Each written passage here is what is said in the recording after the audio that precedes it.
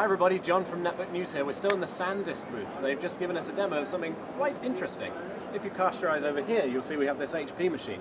It's got a custom BIOS, which is made by a company called Inside.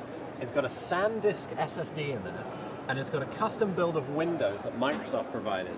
So, a usual boot time on a Windows machine is, what would you say, 30 seconds, sometimes a minute for older machines. If you watch here, see how quickly this goes.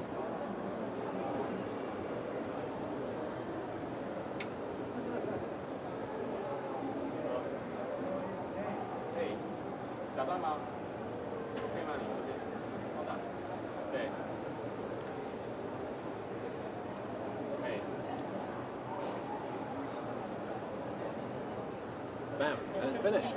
How about that? That's a 15-second Windows boot time. So it just shows you the power that you can get if you can buy an SSD with some really nice custom written software. Anyway, this has been John from NetworkNews.com here at Computex 2010. Thanks for watching.